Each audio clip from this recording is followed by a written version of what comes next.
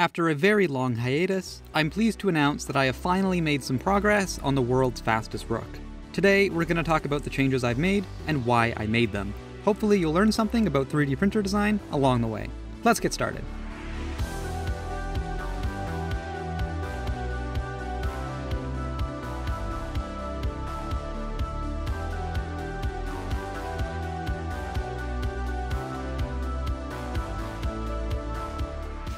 As you might remember, in the last video I designed custom laser cut motor mounts to let me run 4 motors on my Rook. In the latest revision, you've probably noticed I'm not using those parts, and I've gone back to just 2 motors. So why is that? In short, I think I jumped the gun a bit with those metal parts. 4 motors is cool and all, don't get me wrong, but other factors like the max flow rate and part cooling are way more likely to be bottlenecks than the motion system. If need be, I can always try adding more motors to this design as well. Going back to printed parts is more about convenience. As far as I know, I'm the first person to build this gantry, and I need to make sure that everything is working well before I can commit to getting parts made out of metal. So what's so special about this gantry anyways? Well, this is the Rook 2020 Mark III by Chaz, the same guy who released an upgraded version of the Simple Core Legacy, as well as the proud owner of the first Bamboo P1S running clipper. He created an upgraded version of the Rook 2020 gantry that has a flipped belt path, similar to that of the Monolith gantry. This version has a lot of improvements over the stock belt path, and I think this gantry will be a great base to build from. As many of you know, I recently moved to a new province, and I've been working to set up a YouTube studio inside of this garage here. One thing I didn't have was a proper desk to actually build stuff on. That's why I was so excited when FlexiSpot reached out and offered to send me their E6 standing desk. The desk itself came in a large box and was super easy to set up and use thanks to the included instructions. They also hooked me up with a very nice bamboo tabletop, which looks way more professional than my old setup. The desk itself is also on casters, which makes moving it around by myself super easy. When you don't want to move it, you can lock them down and the desk isn't going anywhere. The E6 is a motorized standing desk, and you can easily adjust the height of the desk from 25 all the way up to 50 inches by using the control panel at the front. The desk is rated to lift up to 160 kilograms or 355 pounds, more than enough to support all the printers I own combined. I don't have a chair in the garage, so I'm always using it as a standing desk. Still though, the height adjustability is extremely useful when I'm filming. Let me show you. A lot of my videos use these close-up shots to highlight a certain part of a build, or just to give a more detailed look into individual components. Before, I'd need to lower my tripod in order to get shots like these, but now with the E6 I can just raise the desk up and keep my tripod where it is. This saves a ton of time during filming. I don't think I could ever go back to doing it the old way. Thanks so much to FlexiSpot for sending this out to me. If you'd like to buy your own E6 or any of the other desks from FlexiSpot, take a look at my link in the description below. Thank you. The first thing I want to do is swap from the old 3-way corner brackets to blind joints. Blind joints are a sleek, low-profile way to assemble a frame out of aluminum extrusions. By tapping the ends of the extrusions and drilling access holes into the sides, you can create 90-degree joints just by using button head screws. You can buy Rook frame kits online, which come with pre-drilled and pre-tapped extrusions, but I bought a set of taps and decided to do the work myself instead. I wouldn't exactly call the process fun, but using a drill made it go by pretty quickly. Fellow YouTuber Kanrog Creations has a great guide on drilling and tapping extrusions for beginners that I definitely advise checking out if you want to try this yourself. He also shared this super handy jig for drilling the holes, which made my life so much easier. Just attach it to the end of the extrusion and drill. Perfect holes every single time. I'll put a link to that tool in the description below. With everything tapped, drilled, and ready to go, we can finally start assembling the new frame. Like always, my advice is to build the frame on the flattest surface you have available. For most people, this will probably be the kitchen countertop. There we go, that's the frame done. In future, I will probably want to make the frame even stiffer, so I'm looking at adding some metal corner brackets or maybe even structural metal panels. In the last video, I designed a custom Z-axis for the Rook, but I never had a chance to test it. Chaz's design also includes a custom triple Z-axis, but I decided to stick with my own setup just so I can see if it actually works or not. If it doesn't work, then I'll just swap to Chaz's triple Z instead. A big weak point of my Z is how tedious it is to assemble. To make my life easier, I printed out a bunch of spacers to align the rod mounts properly. These took the assembly process from painful to tolerable, so I'm gonna have to call that a success. Now, everything appears to move smoothly, but the only way to know for sure is to actually use it for a print. Fingers crossed.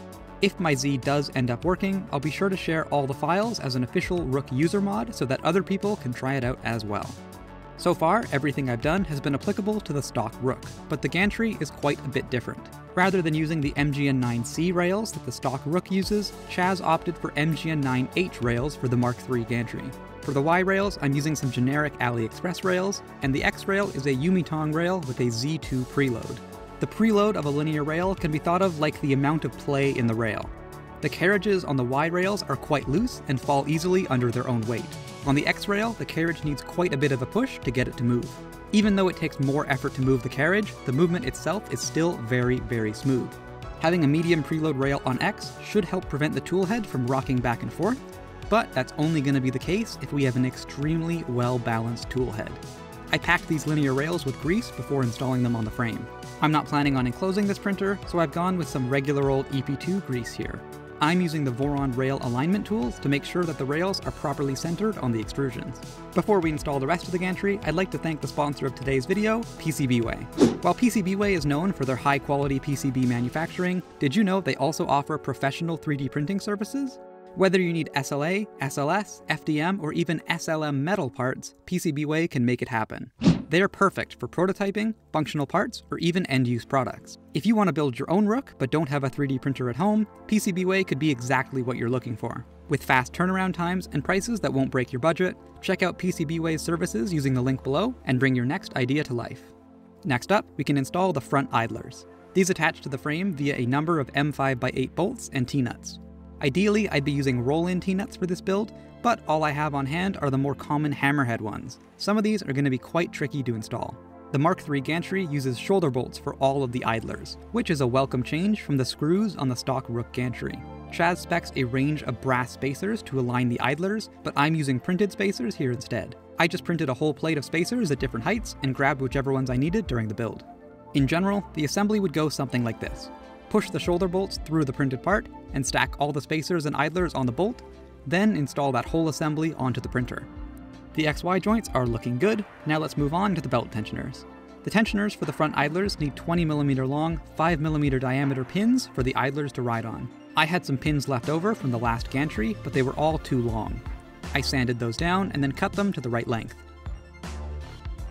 Not the cleanest job ever, but hey, they'll work. The next step is to install the motor mounts. Now, I didn't know it at the time, but the motor mounts would be the most painful part of the entire assembly. Right off the bat, I realized that the stock motor mounts didn't actually fit on the frame. The stock pieces are designed to index into the extrusion, but that slot was colliding with the vertical extrusions. I went into CAD and fixed that slot myself, but I also told Chaz about the issue and he fixed it in the official release as well.